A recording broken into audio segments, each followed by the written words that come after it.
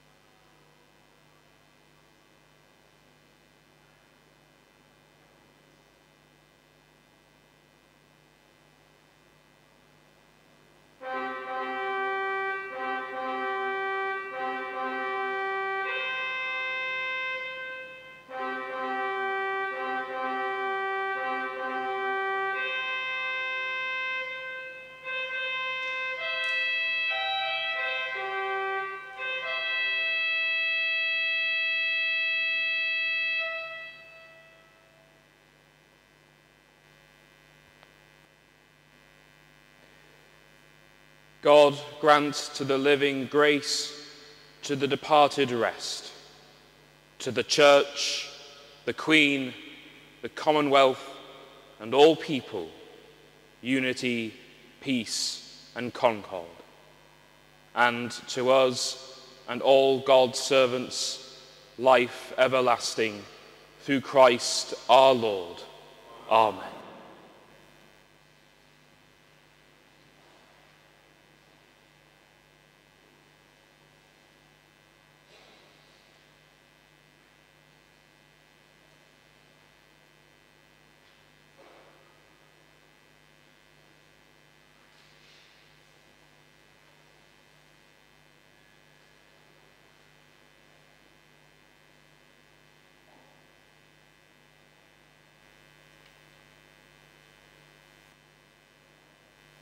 When you go home, tell them of us and say, for your tomorrow we gave our today.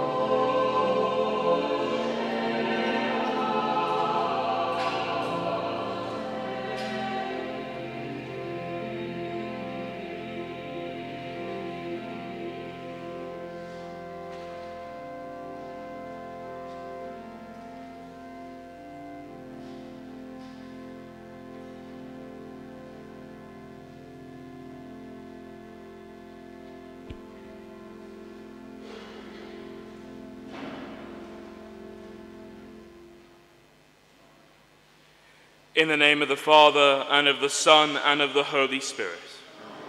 The Lord be with you. Brethren, let us acknowledge our sins and so prepare ourselves to celebrate the sacred mysteries.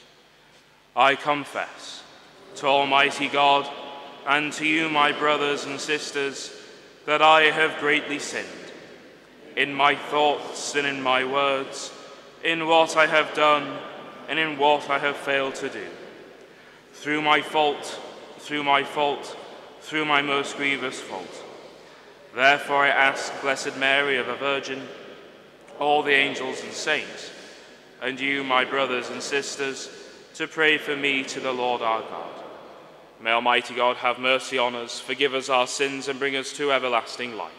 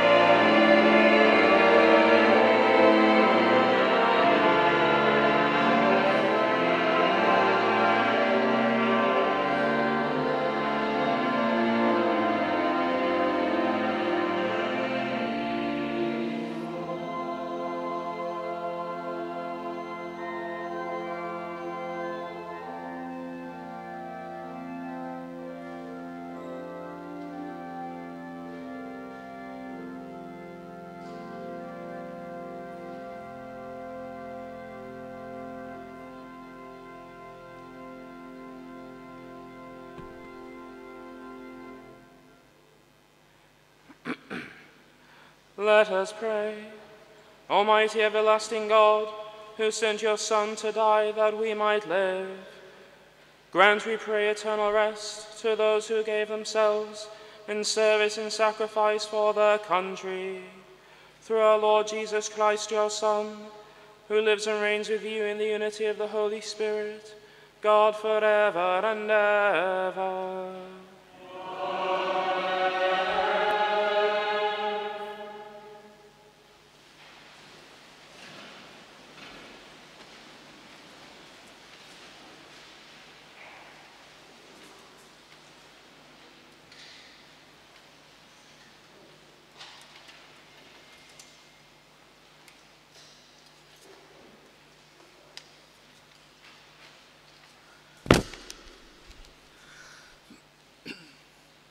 A reading from the prophet Daniel.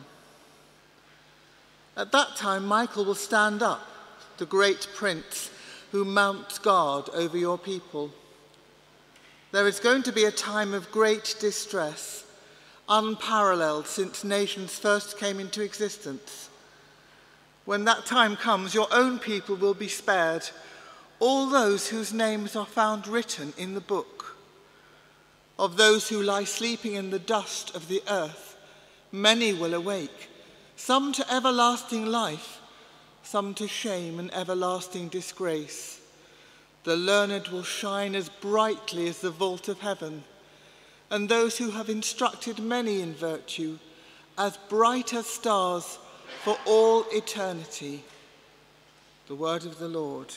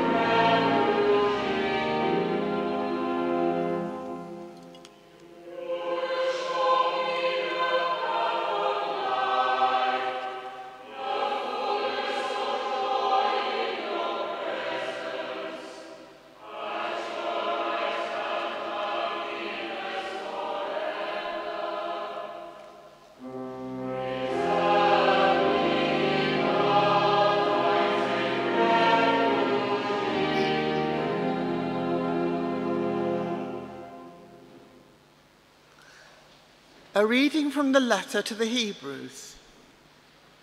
All the priests stand at their duties every day, offering over and over again the same sacrifices, which are quite incapable of taking sins away.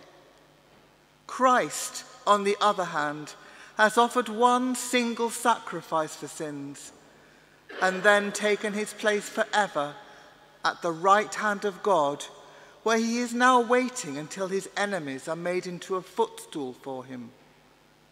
By virtue of that one single offering, he has achieved the eternal perfection of all whom he is sanctifying. When all sins have been forgiven, there can be no more sin offerings. The word of the Lord.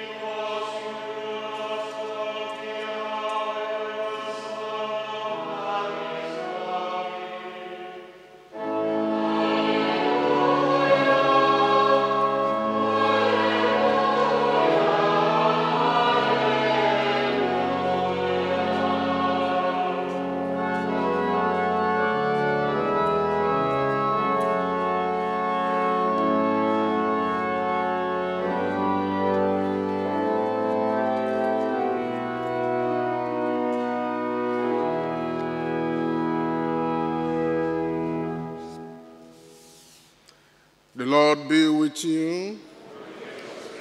A reading from the Holy Gospel according to Mark.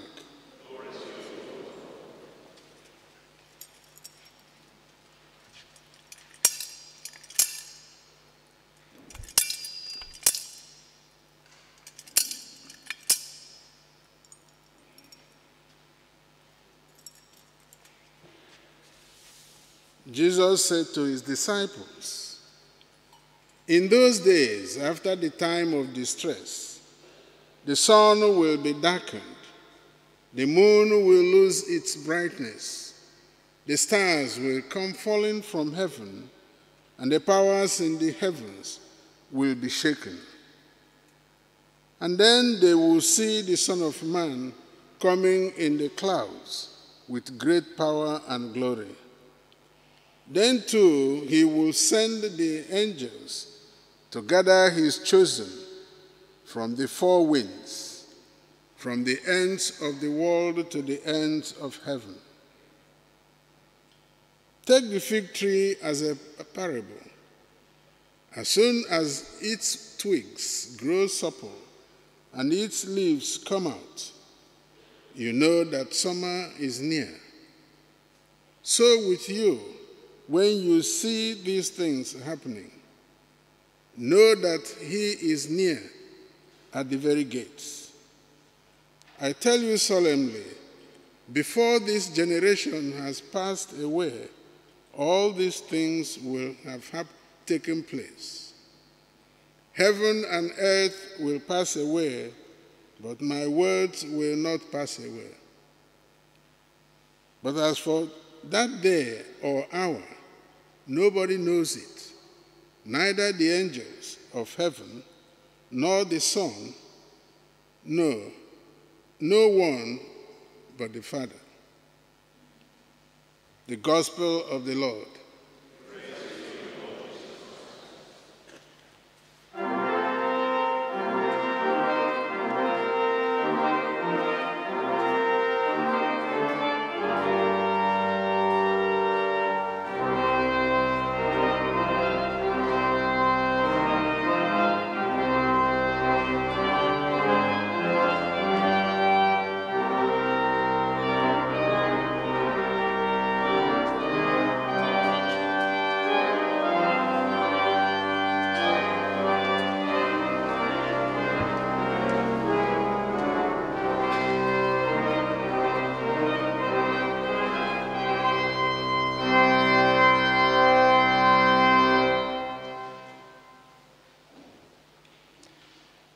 Jesus has finally reached Jerusalem, and the words we hear from Christ in this gospel today come at the end of a long discourse which Christ is telling the people of Israel about the apocalypse, the end times.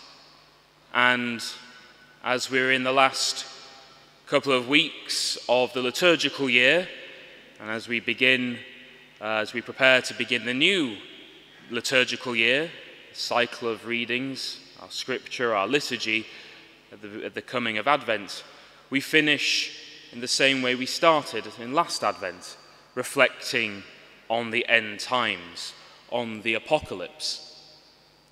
And when we first think about this, we might be a little daunted, a little hesitant. The word apocalypse is a heavy word. It is full of dark imagery, death, uncertainty, and perhaps that's been helped and aided by modern interpretations of the word apocalypse, Hollywood, media. We might think of nuclear holocausts, we might think of even zombie apocalypse. All types of films have come out recently, a television series about dystopian societies at the end of time, and we are kind of obsessed, aren't we, as a race, when we think about it, as human beings, obsessed with the end times. It's something that's always saturated our culture, our stories, and because we're looking for something, we're looking at the world around us, and we're hoping that there's something more to it. And that's what Christ is telling us in the scriptures today.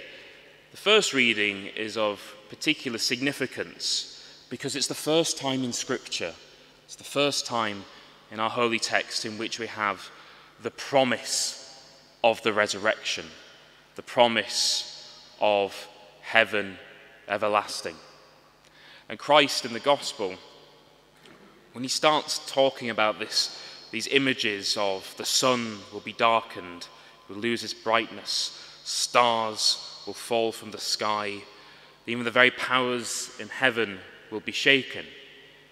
And throughout the rest of the discourse, before this little part, Christ talks about how kingdoms will be shaken, divided, fall, families will be torn asunder. It's all very scary stuff. But when we really take a pause and look at this image, what Christ is describing, he's throwing creation upside down. Creation, it seems, will go back to when God formed creation at the very beginning, this kind of formless kind of void, all this matter being thrown together. And Christ is using this very distinct image of the end times being like the very beginning, because it is through the tearing down of what has been in that creation, the new creation, will be built from, the creation of the heavenly kingdom, the resurrection. So when we take a moment to think and reflect on what Christ is saying, these aren't words that should scare us, but rather should bring us hope, should bring us comfort. And hope is one of the key virtues, defining characteristics that we should all share as Christians, as members of the church. Hope. That first reading being the first promise of the resurrection is that little spark, that little light in our salvation history. And it burns and burns and burns until we have Christ himself, the Word of God, the light of the world, telling us that all this will be done away with, and all that will be left is his kingdom. And it is our job to hope, to hold on to hope. And is hope something that we pray for each day? Do we, as Christians, as Catholics, remember to pray for an increase in hope? You know, when we pray the Rosary, those first 3 Hail Marys, they're actually prayed traditionally for an increase in faith, hope, and charity. Virtues, what we call the theological virtues. Faith, hope, and charity. Hope should define us. And we can see what happens when man loses hope. On this Remembrance Sunday, we see very clearly what happens when man loses hope. When we lose sight of God's kingdom, we see men throughout history, and we know that history can repeat itself. Therefore, it's something we must think about. We see men come forward and they say, I will build a kingdom, but I will build it as my kingdom, my image, my likeness, my designs, my structure. And what have we seen? Genocide, war, famine, Nazism, communism. We've seen generations lost and destroyed, being thrown at guns and cannons because of man's design. When we throw God out, the devil comes in. So it is our job today, as we pray for the war dead, from all wars, from across all nations, but of course especially today for us, for those men who died in the service in World War I, those died from all across the empire in the Second World War, all those across the Commonwealth, and all our servicemen and women who serve today for Queen and country, for Britain and for world peace. We remember them especially. But today we also pray that we will keep hope, that we will look to the world, into the world, and we will say that there is something better. There is something still yet to come. It is not our kingdom. It is not the promise of any political party, any president, any prime minister, any union, but the promise of God and his kingdom. The hope that all this will pass away and all that will be left is perfection. No anger, no squabbling, no death, no human designs, but God himself. So let us pray for those innocents, those patriots who lost their lives because of the designs of other men. For when evil entered into the world through the hearts of godless men, let us pray for those who gave the ultimate sacrifice, that others will never have to pay that price again. Let us pray as Christians that our lives, in our own small ways, may be beacons of hope, pointing to the heavenly kingdom, unafraid of the end times, because it's not the end, but the beginning of everlasting peace.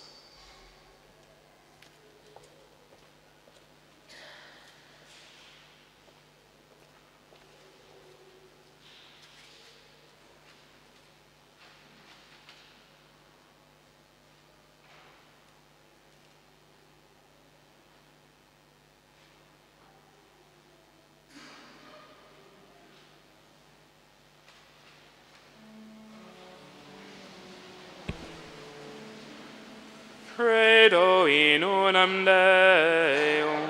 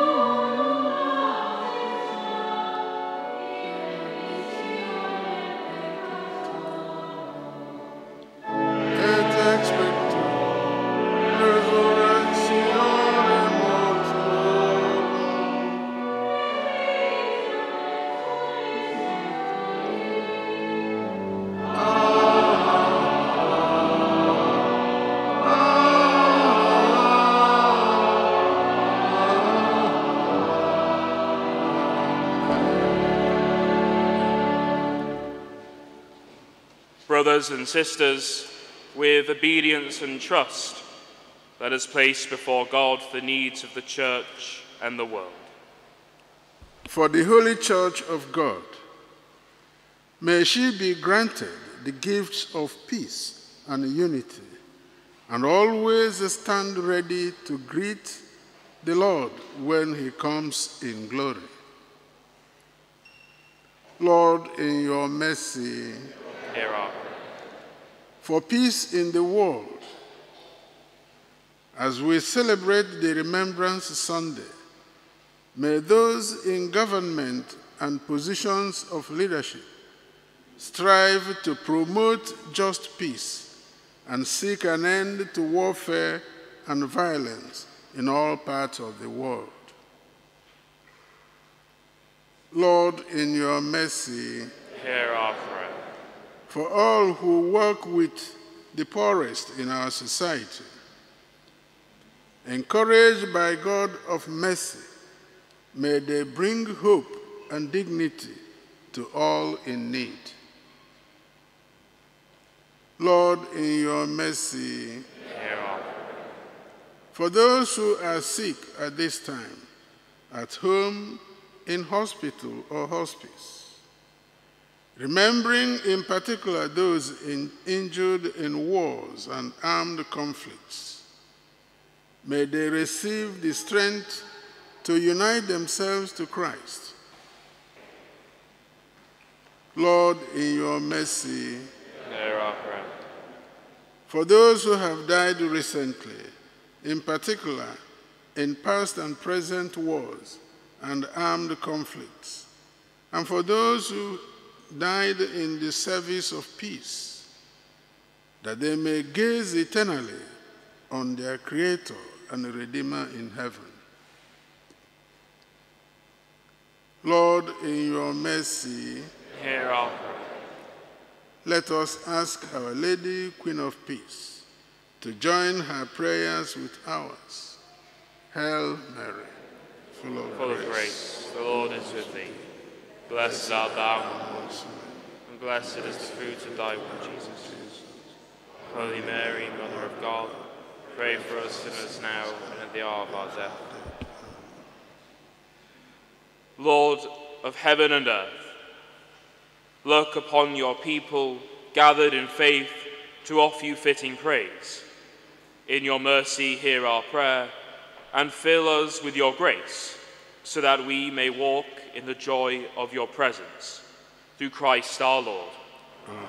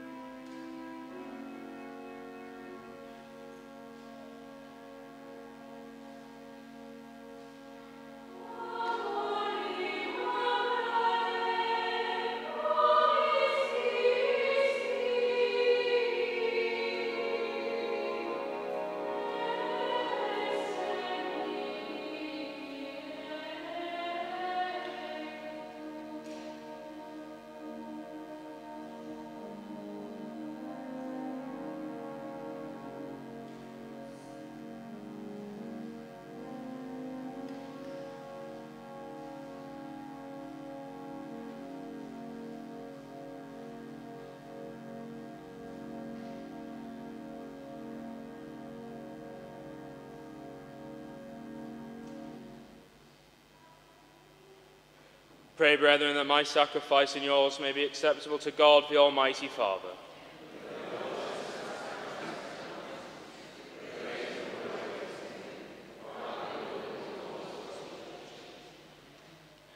Grant, O Heavenly Father, that the sacrifice of Christ, who laid down his life for his friends, may raise all those who have died in war to the victory of eternal life. Through Christ our Lord. Amen.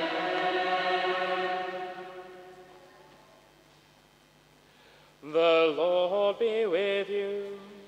And with your spirit. Lift up your hearts. We lift them up to the Lord. Let us give thanks to the Lord our God.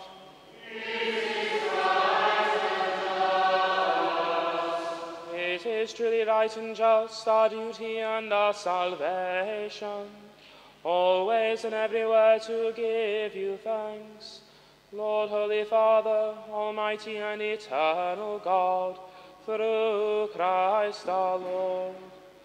For as one alone he accepted death, and so that we might all escape from dying. As one man he chose to die, so that in your sight we all might live forever. And so in the company with the choirs of angels we praise you, and with joy we proclaim.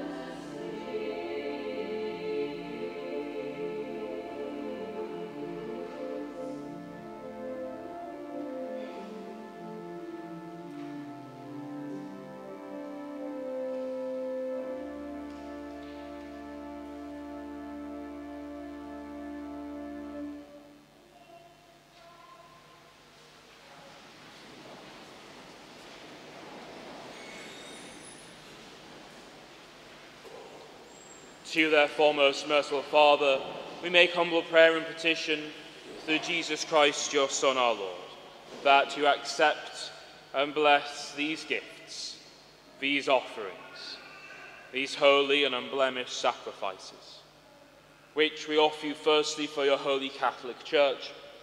Be pleased to grant her peace, to guard, unite, and govern her throughout the whole world, together with your servant Francis, our Pope, and Marcus, our Bishop, and all those who, holding to the truth, hand on the Catholic and Apostolic faith. Remember, Lord, your servants,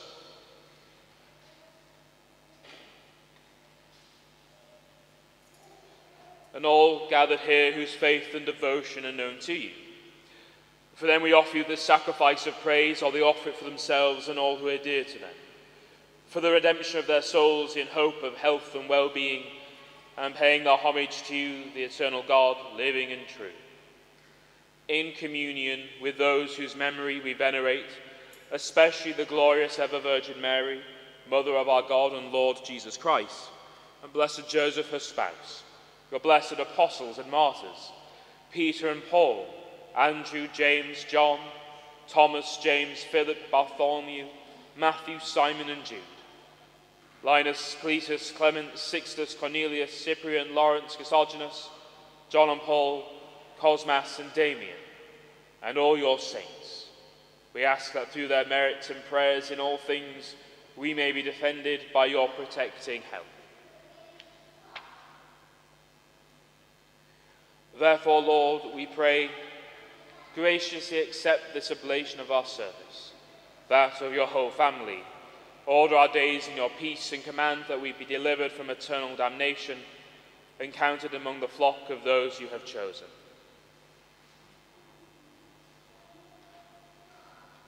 Be pleased, O God, we pray, to bless, acknowledge, and approve this offering in every respect. Make it spiritual and acceptable, so that it may become for us the body and blood of your most beloved Son, our Lord Jesus Christ. On the day before he was to suffer, he took bread in his holy and venerable hands, and with eyes raised to heaven, to your God, his almighty Father, giving you thanks, he said the blessing, broke the bread, and gave it to his disciples, saying, "Take this, all of you, and eat of it. For this is my body, which will be given up for you."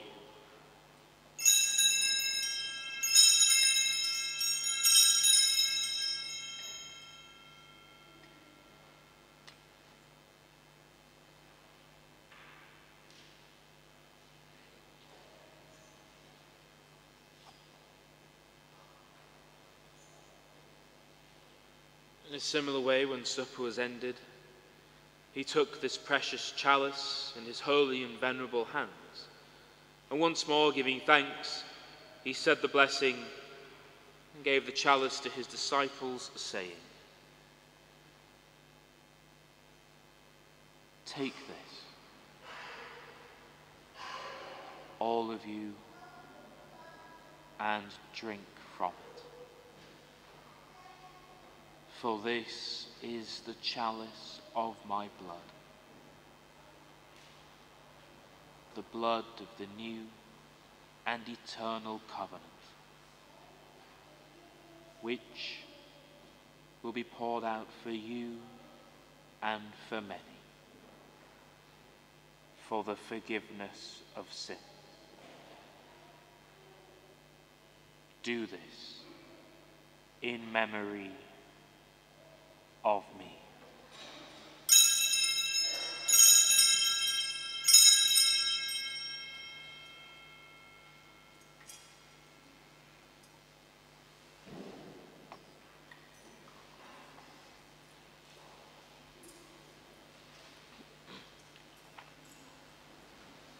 The mystery of faith.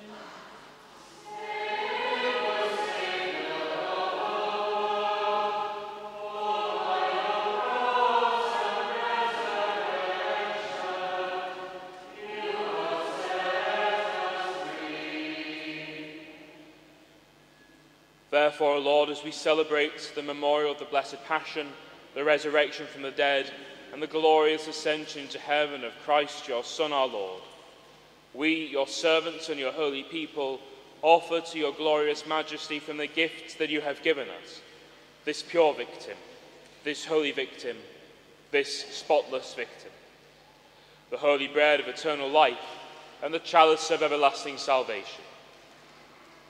Be pleased to look upon these offerings with a serene and kindly countenance, and to accept them as once you were pleased to accept the gifts of your servant Abel the just, the sacrifice of Abraham our father in faith, and the offering of your high priest Melchizedek, a holy sacrifice, a spotless victim. In humble prayer, we ask you, Almighty God, command that these gifts be borne by the hands of your holy angel to your altar on high, in the sight of your divine majesty, so that all of us who through this participation at the altar receive the most holy body and blood of your Son may be filled with every grace and heavenly blessing. Remember also, Lord, your servants, who have gone before us with the sign of faith and rest in the sleep of peace.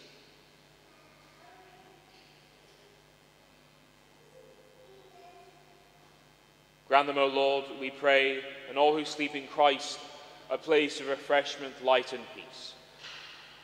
To us also, your servants who, though sinners, hope in your abundant mercies. Graciously grant some share and fellowship with your holy apostles and martyrs, with John the Baptist, Stephen, Matthias, Barnabas, Ignatius, Alexander, Marcellinus, Peter, Felicity, Perpetua, Agatha, Lucy, Agnes, Cecilia, Anastasia, and all your saints.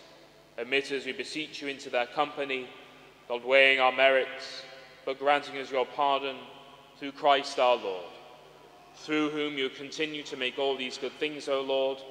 You sanctify them, fill them with life, bless them, and bestow them upon us.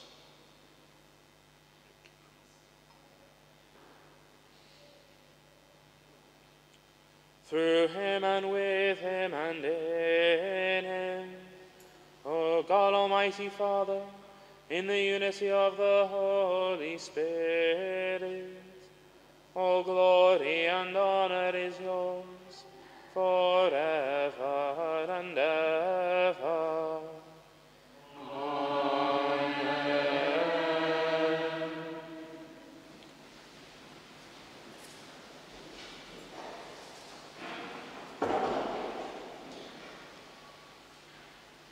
At the Saviour's command, informed by divine teaching, we dare to say, Our Father, who art in heaven, hallowed be thy name. Thy kingdom come, thy will be done on earth as it is in heaven. And give us this day our daily bread, and forgive us our trespasses, as we forgive those who trespass against us. And lead us not into temptation, but deliver us from evil. Amen. Deliver us, Lord, we pray, from every evil. Graciously grant peace in our days, that by the help of your mercy we may be always free from sin and safe from all distress, as we await the blessed hope and the coming of our Saviour, Jesus Christ. Lord Jesus Christ, you said to your apostles, Peace I leave you, my peace I give you. Look not on our sins, but on the faith of your church, and graciously grant her peace and unity in accordance with your will, who live and reign forever and ever. Amen. The peace of the Lord be with you always.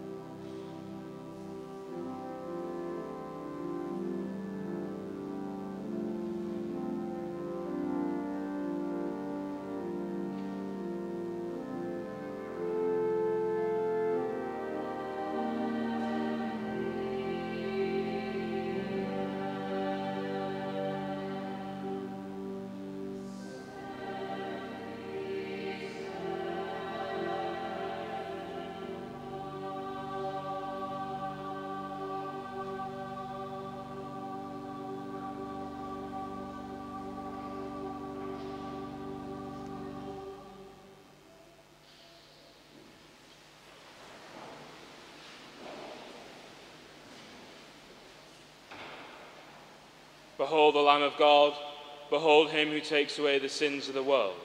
Blessed are those called to the supper of the Lamb. Lord, I am not worthy that you should enter under my roof, but only say the word and my soul shall be healed.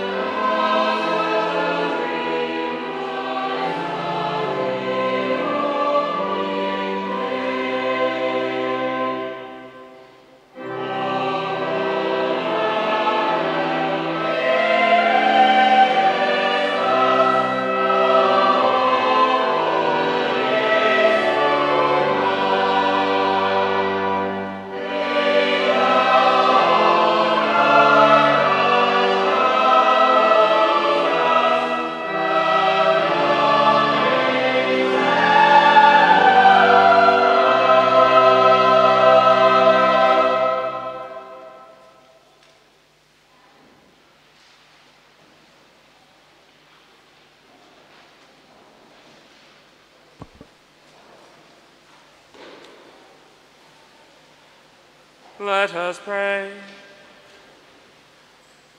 By our communion with this sacrament, O Lord, grant us, we pray, fortitude in the cause of right, and may our remembrance of those who have died in war make us ardent defenders of your peace. Through Christ our Lord.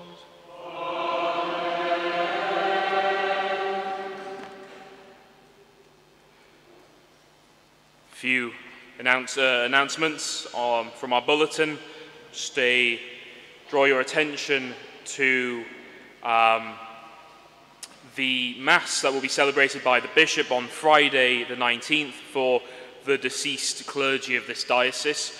An opportunity to come and pray for all those priests who have served in this diocese, and we pray that they have gone to their eternal reward. So please do keep that in mind, and that's Friday the 19th at 12:30. So if you look at the actual timetable of Masses, that's correct, the 19th, but in the actual information in the bulletin, it does say Friday the 18th, which is incorrect. So remember, if you do wish to attend that Mass, to come and pray for the clergy who have gone before us, please keep in mind it's Friday the 19th. Also, we are now selling our parish Christmas lunch tickets. We'll be hosting a parish lunch, Christmas lunch, on the 14th of December at 1:30 in Wheeler Hall. Tickets are £15 for 3 courses, including tea and coffee and Christmas gift. Tickets are available at the back. Since we kind of came up with this idea, you think we might be selling drugs. People have gone crazy. Even weeks before these have gone on sale, people have been trying to bang down the doors. So we're hopeful it should be a very successful parish venture. So please do try and get your hands on a ticket if you can. Act fast while you still can get one.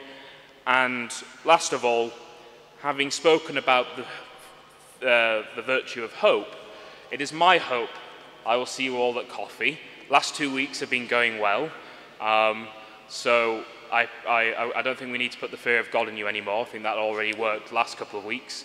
So please do join us for coffee at Wheeler Hall after this Mass, and get to know one another and help support the parish.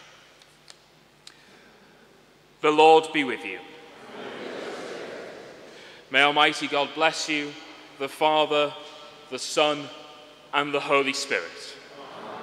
Go in peace, glorifying the Lord by your life. Thanks be to God.